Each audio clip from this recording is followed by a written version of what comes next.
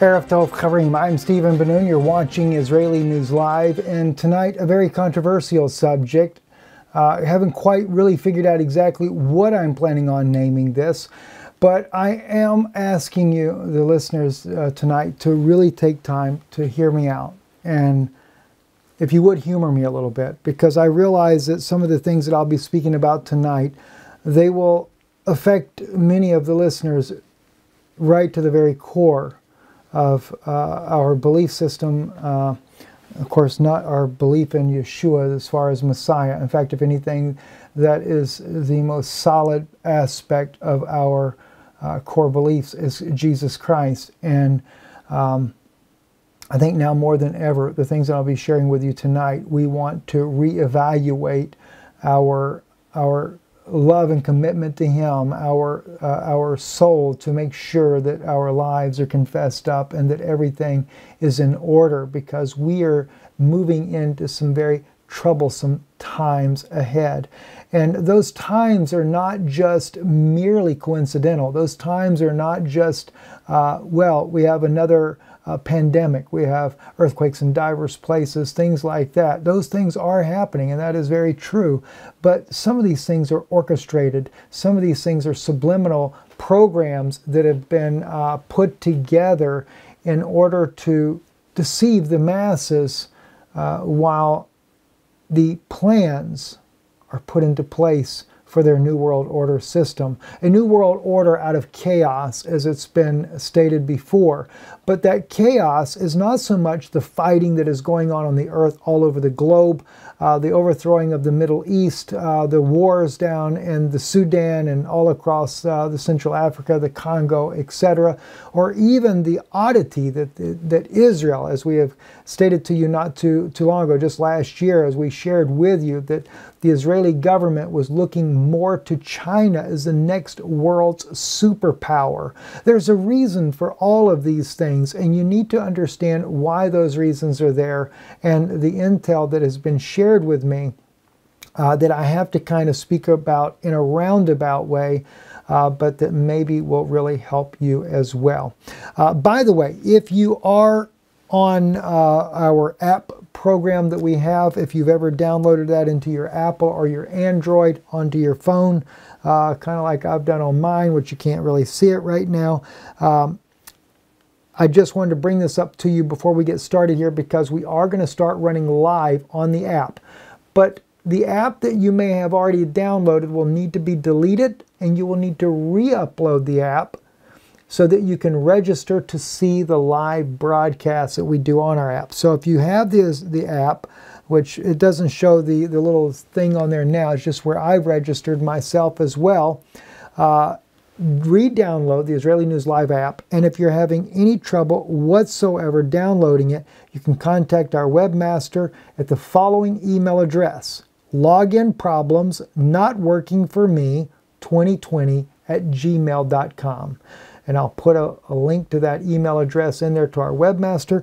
Again, login problems not working for me 2020@gmail.com, and they will help you get that set up so you can see the broadcast live on your different mobile devices if you're not home. It's just a backup plan, doesn't cost you anything to do this, just a way for us to try to share the information with you.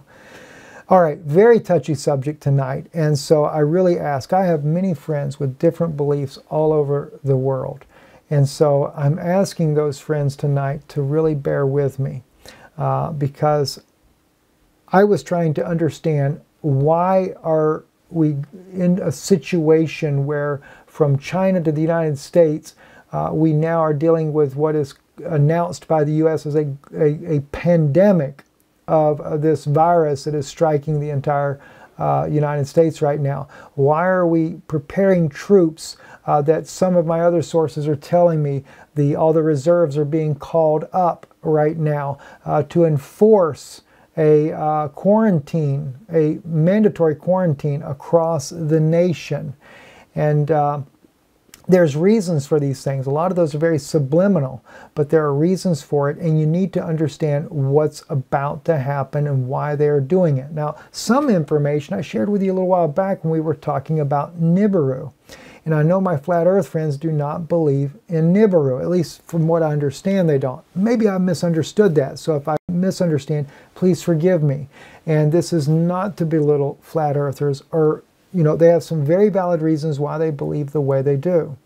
But unfortunately, if you knew some of the things that I did, maybe it might make you think a little differently as well. And I'm not trying to take away from the research, the information, the apocryphal works, things like that that are out there. Everything has a purpose and a place. But what's about to take place on this earth, friends, really it calls for a time that we need to really pray and seek God more than we've ever done before. Seek salvation for your loved ones more than you have ever done before, because we are moving into a very, very sinister time ahead.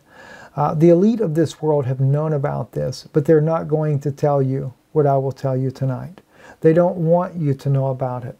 In fact, in my opinion, they want you to believe certain doctrinal ideas, even including the Nibiru doctrine. I don't say that there's not a ninth planet out there, all right? And I'm not going to say that my flat earth friends are wrong on their doctrine. But what I will tell you is what I do know and what the elites are preparing for, because they know there is a major cataclysmic event coming to this earth, and it is coming much faster and much sooner than any of us have ever thought. Now, when I say this, keep in mind, as also shared with me, some of these same scientists believe these things would happen at other dates, including the New Madrid fault line. There is scientists that believe by the end of 2020 that New Madrid fault line will erupt and will begin to crack up the earth. But the information I'm sharing with you is from one of the top scientists in the nation that work with many other scientists as well. And so I think it's time to take inventory and to understand what is really going on in this world today. Let's first start with the pandemic that we're facing now. This is partly a diversion, but it is true. There really is a pandemic. There really is a virus that is sweeping the world as we speak. There are people that are dying by the thousands. Is it more than from influenza or from other flu-like illnesses that take thousands of lives? I can't say yay or nay if that is the case. And is it man-made, or is it a natural occurring virus, a new mutation? I will just leave that to your own imagination. I cannot comment on that issue. But I will tell you that while that we are dealing with a quarantine, this is when the nation will let out 5G technology across the entire nation. It will start off seemingly maybe as a good thing, facial recognition. One reason why France has the no covering your face law, with the exception, of course, of the coronavirus, right? Those things are going to change in our nation drastically. And as a result of these things that are happening, and as a result of many more subliminal acts that will happen across this nation over the coming months there, it will be used to infringe upon your rights as American citizens under the Constitution. But then again, if you're under martial law, then you have no constitutional rights, do you? There is also the danger that people like ourselves face on a daily basis because we are willing to tell you the truth. Our entire Skype platform, for example, has been totally destroyed from within and internally. Even tonight, as I tried to prepare this message here so you could see it on the screen, the strangest activities are happening like never before. The screen will just go to fuzzy like it's an old-timey TV or something. There's information they do not want you to hear, and they would like to do nothing more than to silence people like myself and like my wife. We live under a danger and a threat more than you could ever imagine to bring this information to you. And your kindness to our family in supporting this broadcast has been greatly appreciated. We try to warn you guys when we know things. Some things I can't go into every single detail, but what I will tell you tonight is very, very serious. I think more than ever in the age that we're living in now, and what I am really going to focus on more so than anything else from this day forward, after we make this broadcast, is going to be for the salvation of souls. That's one thing that the elitists are not really worried about in the first place. Because the elitists, they have their own Messiah coming. Their AI serpent Messiah. I'm not interested in some holy serpent that is going to be presented by the elitist rabbis of Israel. And by the way, as far as the third temple, it's already built. It's just underground, and it's underground for a reason.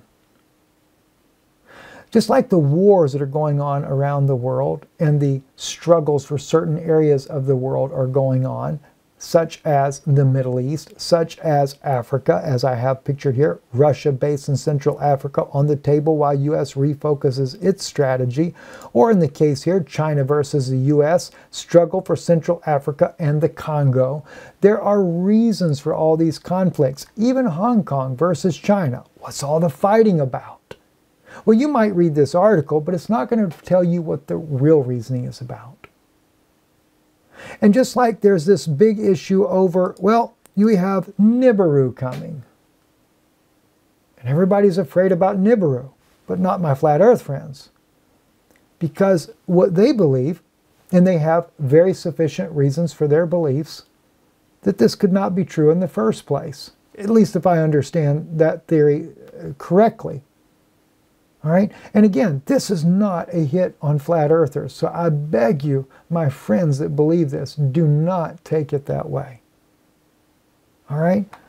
But there's many more issues because Nibiru, like I said, is the least of your worries. You have to understand, the government is in the business of disinformation. And I'm not here to say that flat earth is disinformation. I'm not here to say that Nibiru is disinformation. But they use different tactics, allow different things to get out there, and promote different ideologies out there because they want the people's minds to be focused on certain issues and certain events so that you will never pay attention to what is really going on. Okay? The Nibiru, though, as I said, is not the big issue. There is a thing that we called a meteorite belt. As it was said to me, that's the way you call it. So maybe there's something more to it in another realm of thinking that I don't understand, but that's really not the point. The point is, there are objects that are going to strike the earth in the very near future. And it's actually in a near future in a way like you could never imagine. This whole thing that I shared with people a little while back when I was up there in Ohio at the conference that Paul put on about Planet X, when I brought in that little chip there from a scientist that had shared that with me, and this was a very sincere scientist. Now, I don't say he was an astronomer or anything like that, astrologist, whatever you want to call it. I forget the right terminologies for that, so forgive me if I'm saying the wrong words. Please take me for what my heart is trying to say here tonight to you. I think some people say that he was an astronomer. I don't say that he was an astronomer.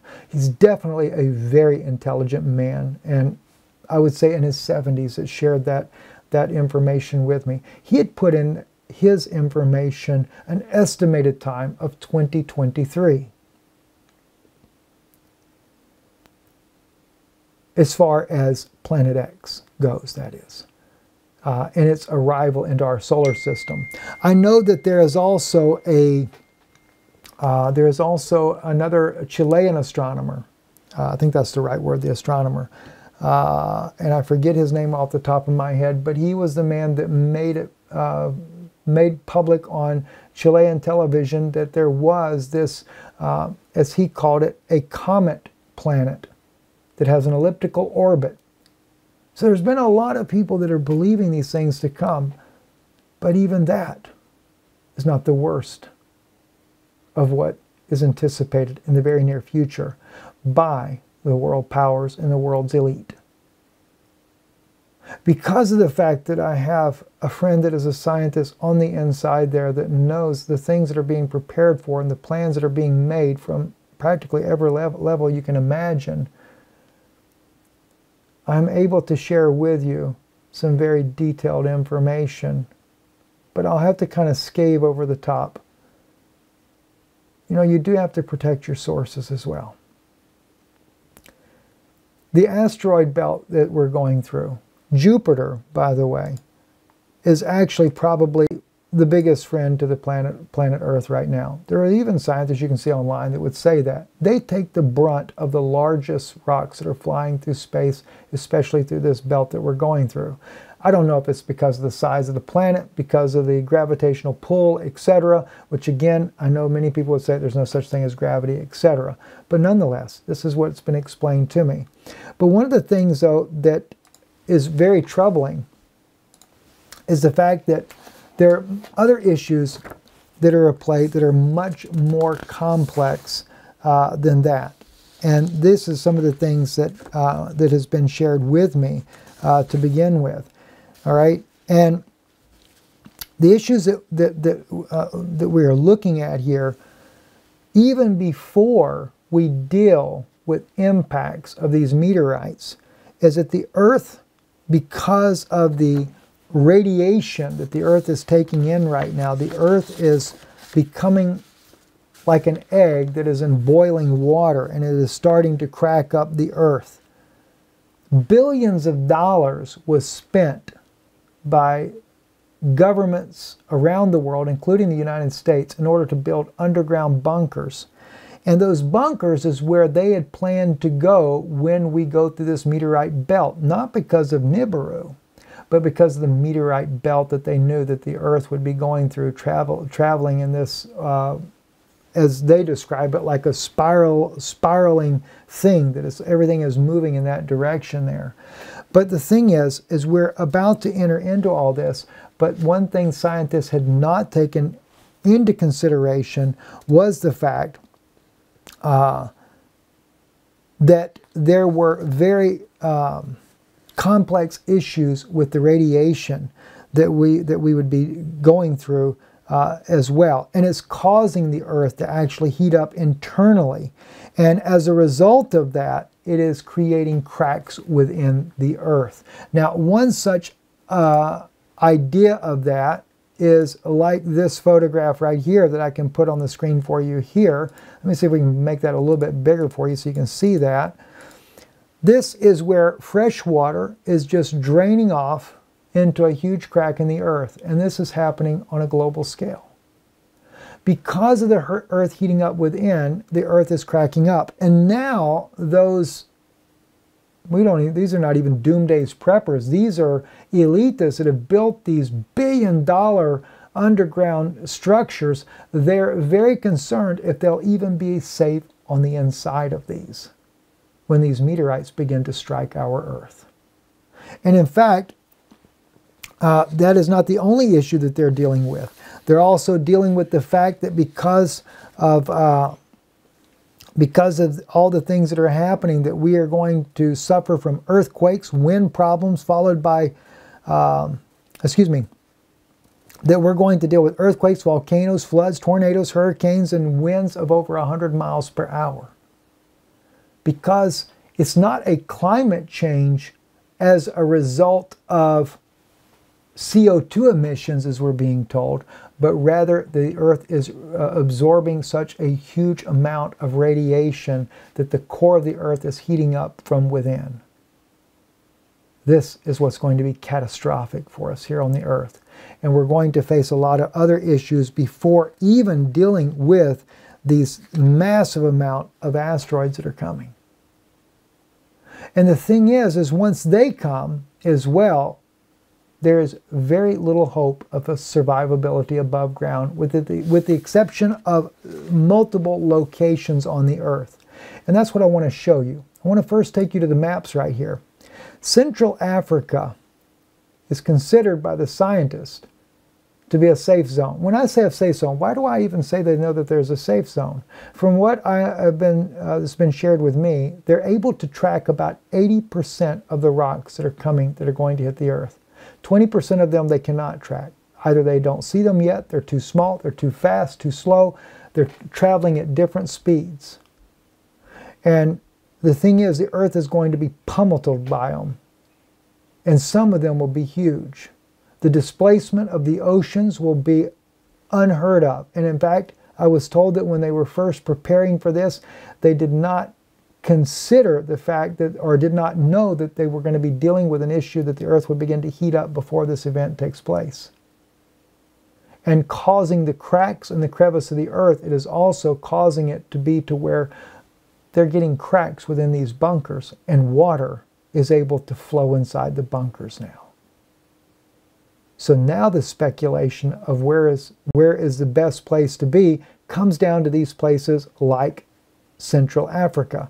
Again, even though these are considered safe zones, they're not without their own probability of being hit directly as well, but not nearly as severe as the 80% of those rocks they know where they are. Another place that'll be a safe zone is the Middle East. Israel, Jordan, Syria, Western Syria specifically. Okay? Those areas there. Another place that'll be safe as well is one other. Well, actually two other places. China. Central China to be exact. In fact, where all those ghost cities are, those are supposed to be some of the safe havens where the ghost cities are. Now, isn't it interesting that the United States, Russia, and Saudi Arabia, and many other countries are all in a war to overtake Syria? And all the Syrian people have been forced out of Syria, pushed up into Turkey, and Turkey is working on pushing them all up into Europe. There's a reason for that. They know that Europe will be decimated by what's coming. Decimated so badly, there won't be much left of Europe. So the elite want to get them out of that area. And so many of these people, including Turkey and Saudi Arabia, who are not in safe zones, they want to be able to move their elites up into Syria and up into Iraq and into Israel, etc. Israel wants to have a bigger buffer zone because, after all, they're planning on having the New World Order, out of chaos to reset up a global economic system. And seeing China, Central China is to survive, is one of the reasons why China has become the next global world power. I don't really know about Hong Kong, but I've wondered and speculated whether or not Beijing may not be in such a good place in the north, because I hear the north of China is not that good. Maybe Beijing knows that Hong Kong is going to survive this very well. And that's why Beijing wants to get a hold of that. And Taiwan actually falls in an area that perhaps might survive to some degree as well. But as we've often heard too about the displacement of the oceans and what happens there, that's another big issue. And this is why, as we go back to Central Africa or the Middle East, we can look and see why Russia, China, the US, everybody is fighting over Central Africa. It's going to be one of the few places on the planet that'll be still inhabitable to some degree. And according to what I was told as well, and we've heard so many of this information, and probably made most famous of all by none other than John Moore, is the United States. There's actually considered to be two states that are safe zones, Missouri and Nebraska. Isn't that kind of odd? Right dab slap in the middle of the United States, these are considered to be somewhat safe zones. But then again, it was shared with me a very interesting statement that I just will probably never forget as long as I live.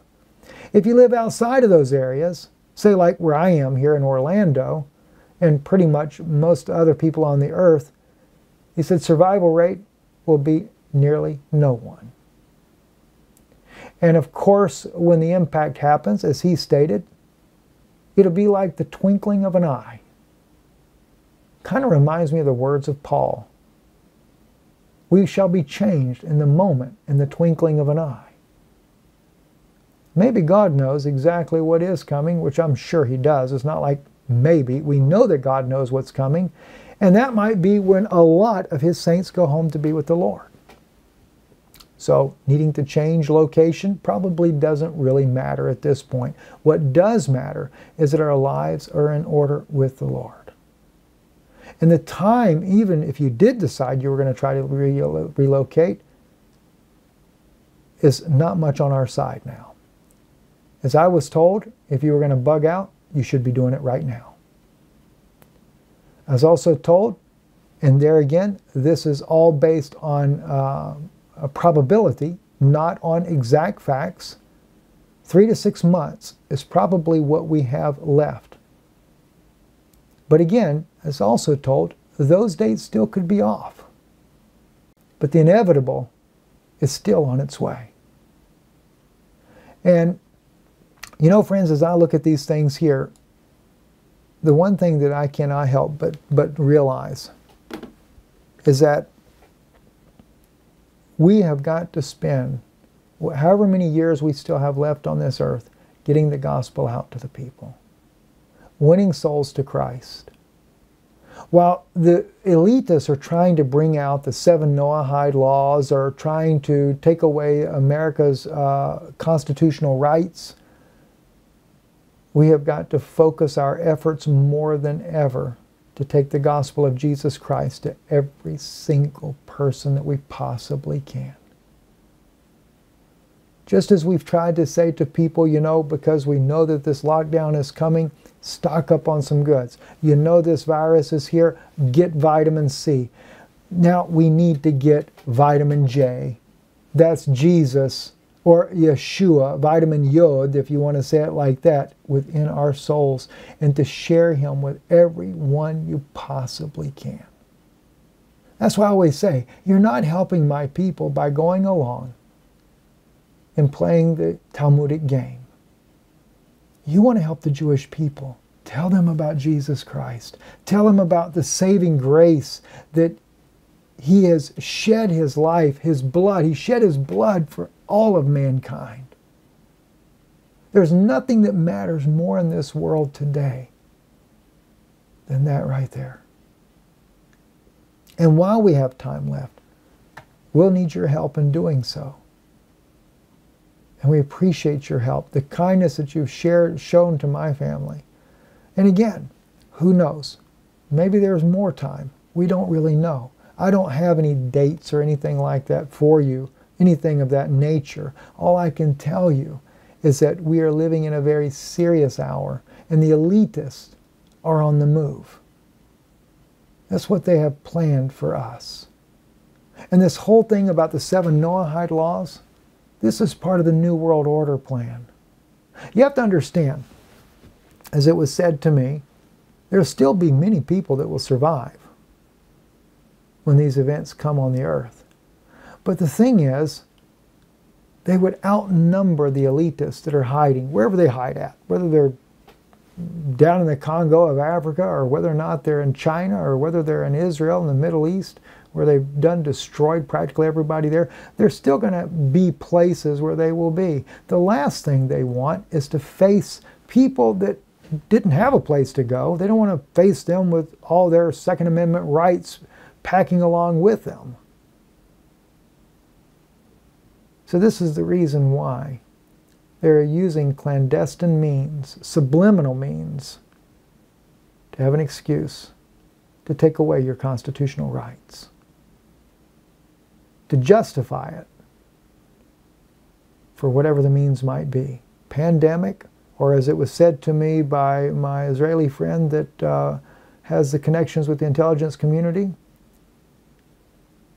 cause a problem in this country here where the people themselves will run out of their own ammo. I don't know exactly what their plan will be, but I know that there are many of them still yet to come. And we need to bind closer together, pray for one another, seek the face of the Lord Jesus more than we have ever sought Him before. Focus our full efforts on the gospel of Jesus Christ right now. I want to go and really begin to examine the prophecies and share these things with you like never before.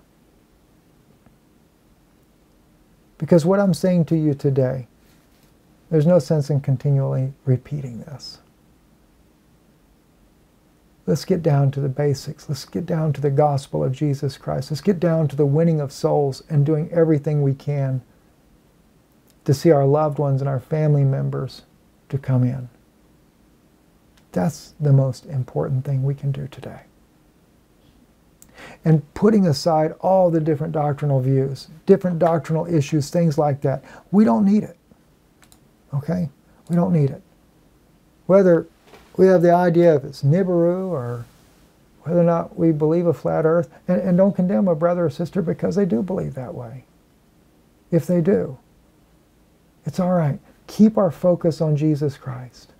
All right? Keep our focus on Him. He's the only one that matters whatsoever. All these things here, none of that matters. And I have here George Bush for you, just as a reminder of what he had to say, right? Listen to this.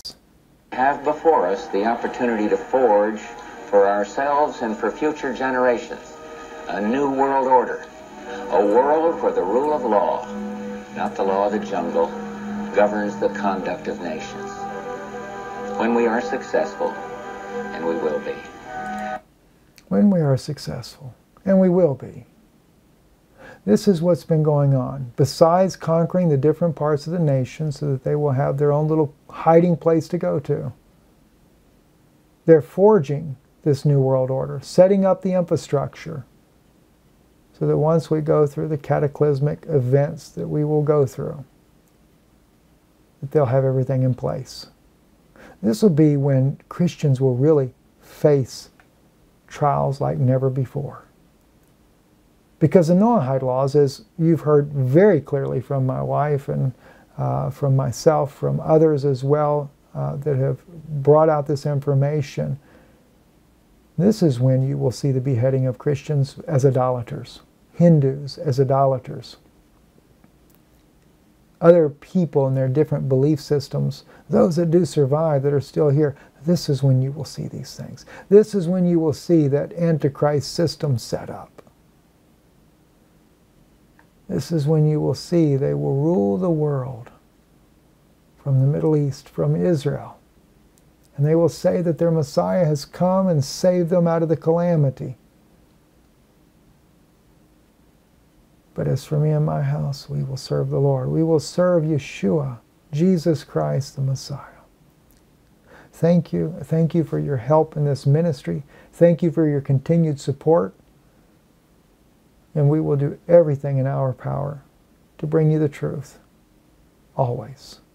I'm Stephen Ben-Nun. You're watching Israeli News Live.